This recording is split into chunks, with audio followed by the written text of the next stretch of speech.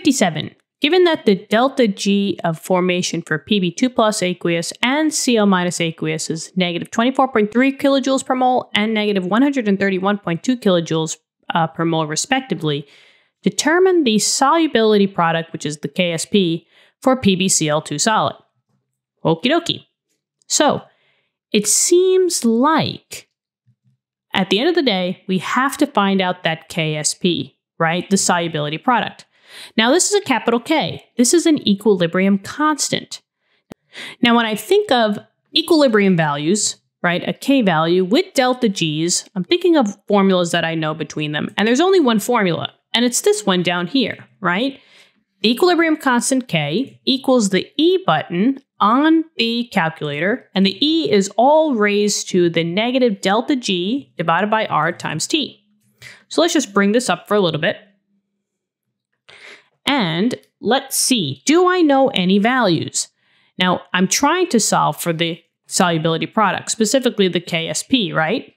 Now, it doesn't really matter what K you're solving for if you're using this equation. You could have used Ka, Kb. In this case, they asked for KSP, so sure. We always know the R value, because that's constant, right? 8.314 if we're using energy, which we are. Delta G is an energy value. And the units for this would be joules per mole times Kelvin. So delta G is only allowed to be in joules, and the temperature has to be in Kelvin.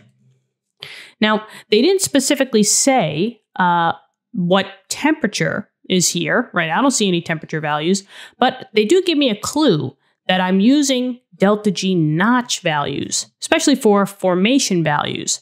Whenever you're using delta G notch, that means standard, and this is always at room temp.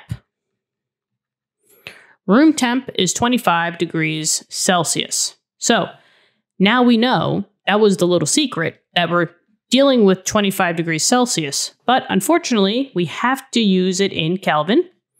But that's okay, because I could just convert 25 degrees Celsius into Kelvin, right? I could just plus 273, more specifically 273.15, and I get 298.15. So that's the number that I'm using for the temperature. So I have R, I have T, I'm solving for the KSP, and I need a delta G. Oh! Wow. Interesting. Let's move on, shall we?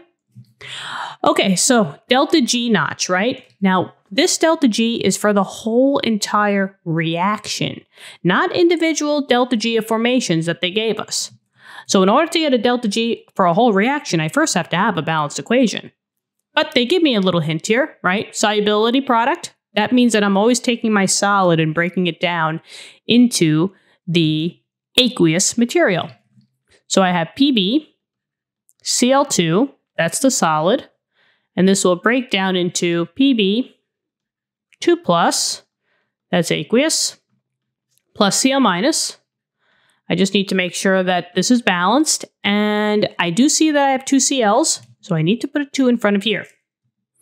Now we're balanced, and now let's just link up the delta G values that they gave me. They told me that Pb2 plus was the negative 24.3, right? When they say respectively, that means whoever they stated first gets the number first. So the Pb2 plus goes with the negative 24.3, and then the Cl minus is the negative 131.2. But uh-oh, they didn't give me a delta G formation for PbCl2. That's why you got to go in the back of the textbook to look up that delta G formation. And that's exactly what I did.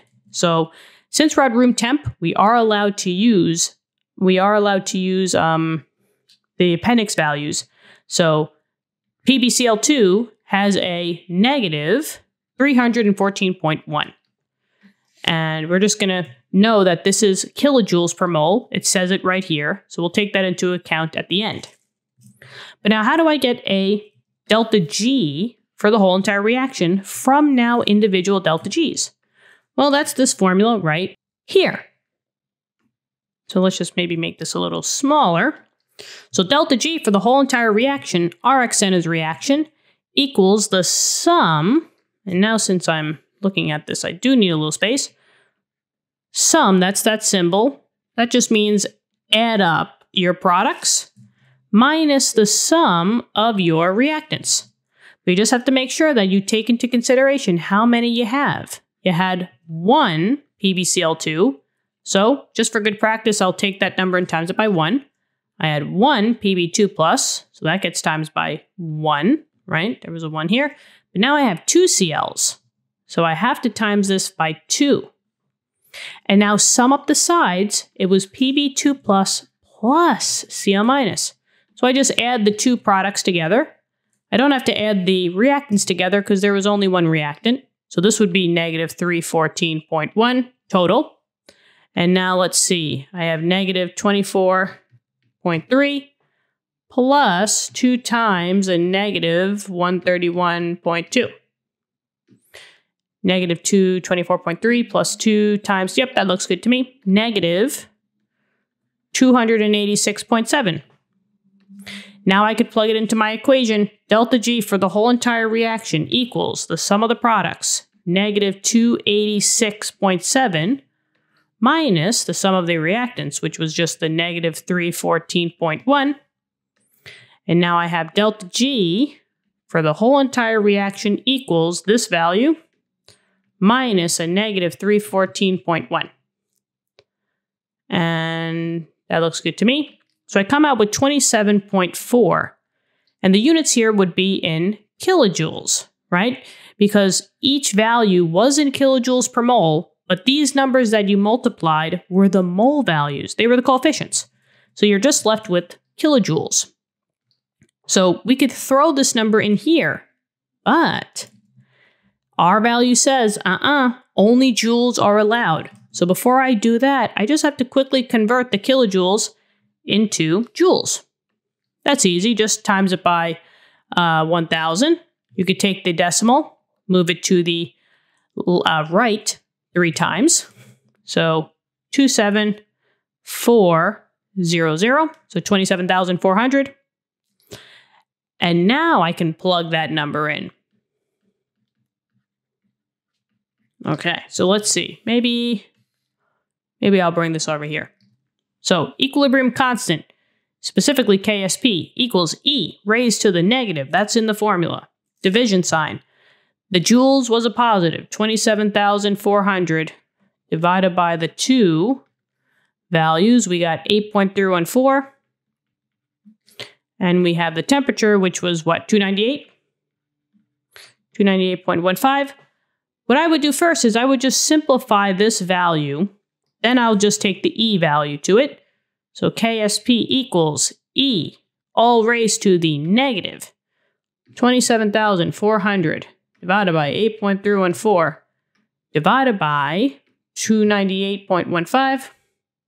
Looks good to me.